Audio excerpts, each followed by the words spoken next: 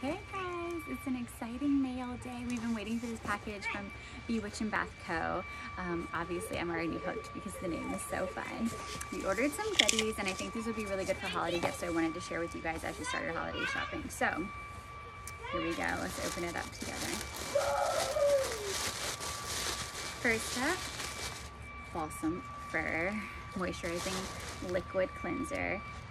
All about the holidays since I can't wait to put this in the downstairs bathroom. Next up, oh, I've been dying to get this. Balsam Fir candle. I don't know about you guys, I am obsessed with scented candles. I always have one going in the kitchen. Oh, to die for.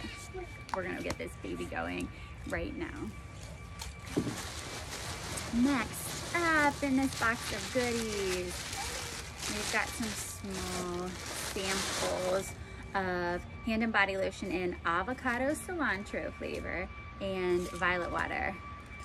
I love being able to try stuff before I buy a full size, and this is a great way to try new scents. Plus all their scents sound so amazing, I can't wait to try them all.